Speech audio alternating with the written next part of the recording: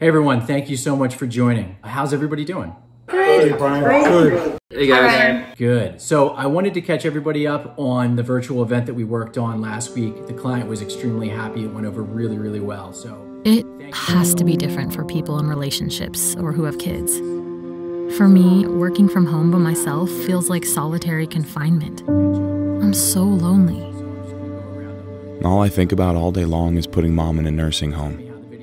I feel so guilty.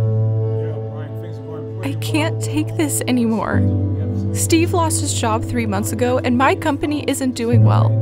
We've already dipped into savings. What happens if I lose my job? I'm really worried. I never imagined homeschooling my kids in virtual classrooms while working from home. I'm so scared I won't be able to balance my job with how much Sophie and Shane need me right now. The injustice that surrounds my people every day is unbearable. I literally can't breathe. If they only knew what a wreck my family life is. Putting on a happy face during video calls all day, then arguing all night is killing me.